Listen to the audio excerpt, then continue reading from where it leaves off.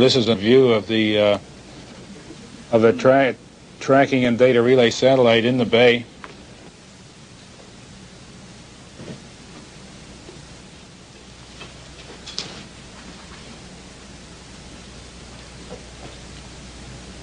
This is as it was moving up toward the final attitude.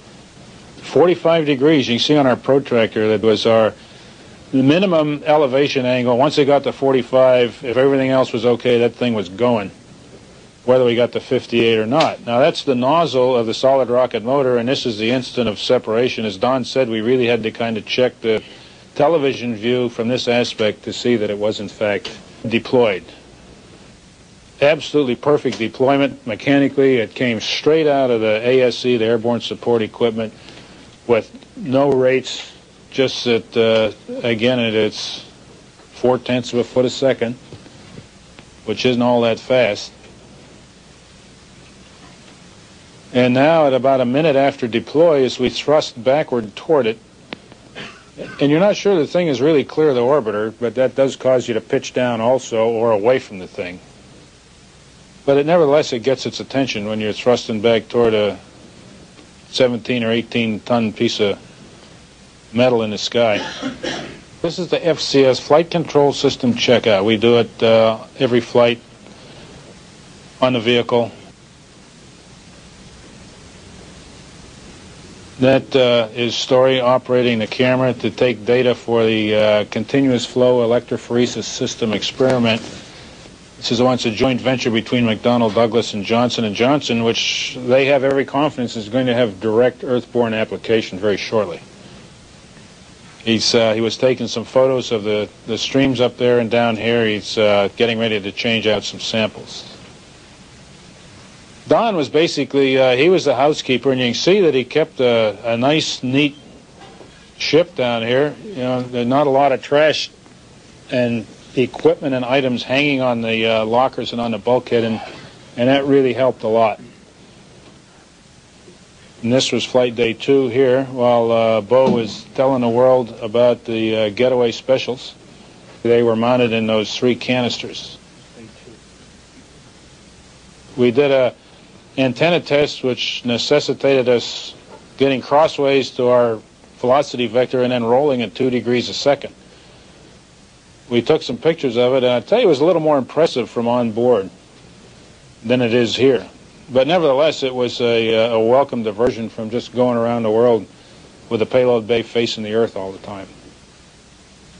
This was on EVA day. That's Story and Don in the airlock, beginning their pre-breathe. You know, requires 3.5 hours of pre-breathe on 100% oxygen to make sure, or to have better assurances that we've flushed nitrogen out of the system so folks don't get the bends when they're exposed to the lower pressures in the suit. And this is Story, like a butterfly coming out of its chrysalis. I'll discuss the extravehicular activity, or the spacewalk. The thing we wanted to test and evaluate there was our ability to do construction type work, repair type work in the environment of the shuttle orbiter. We wanted to check out our suits and the life support systems on the back that we call EMUs. We wanted to evaluate how we check them out before we take them into the airlock and depress and take them outside. We did have 3 suits on board. We wanted to look at our ability to move about in the payload bay, up and down the longerons, or up and down the long distance of the payload bay, and across the bulkheads fore and aft. We wanted to look at our safety tether dynamics, the safety tether we wear, to be sure that we stay connected to the orbiter.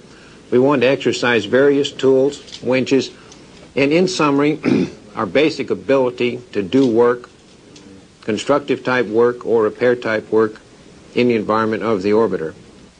Don here is back at the IUS tilt table. This is in the aft end. He's using a ratchet wrench here to reposition some equipment. The Story mentioned before, their practice run-through of the IUS tilt table restow mechanism, for which we have an EVA procedure. That's just kind of a gee whiz thing. I tell you, this thing really does have a a Star Wars effect. 65 feet is a long way back, and it's a big vehicle, and it's still surprising. You look back, you're in orbit, you're in a spacecraft, and the damn thing has got wings and a tail. It seems innocuous. And when those guys were in the back end of the vehicle, they were far enough away, and everything just absolutely silent. You know, you're gliding over the Earth due to some fortunate magic, and they're back there having a heck of a good time in this case, and it really does have, it's more Star Warsy than Star Wars, I think. This is, as we were going down, we're fortunate here. That's the west coast of Mexico, just below Guadalajara, where it kind of bends from the southeast to the east-southeast. So we were zinging right along the Mexican coast, which has no significance, except I think it makes for a nicer looking picture than if you had nothing down there.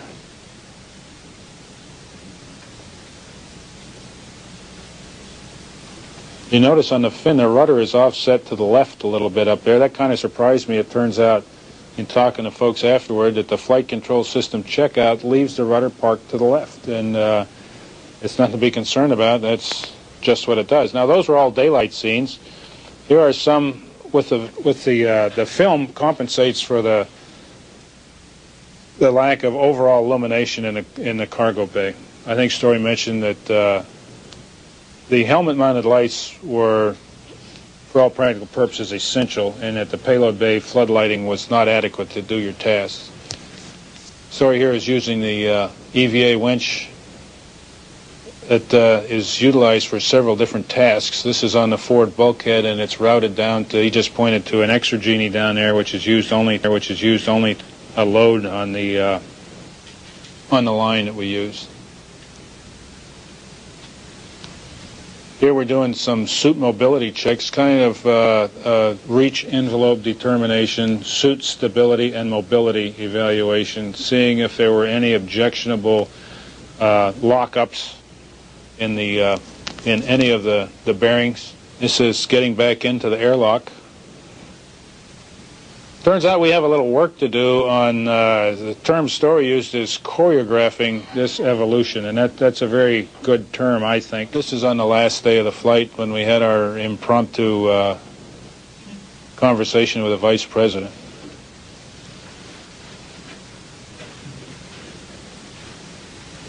And we decided, we were notified during the flight that we had the dubious distinction of being in average age, the oldest crew to ever fly, anytime, anywhere.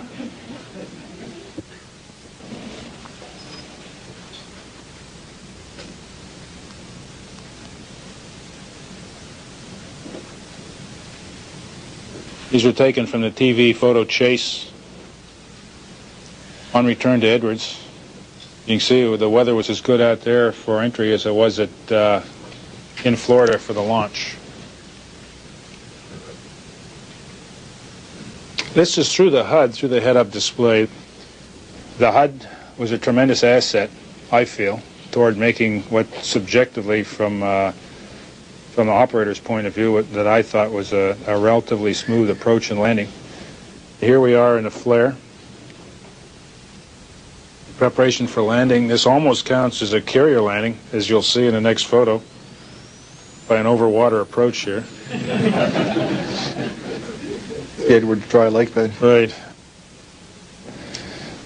We felt a little turbulence, one gust on the final approach, and it just sailed right through it with no crew response necessary.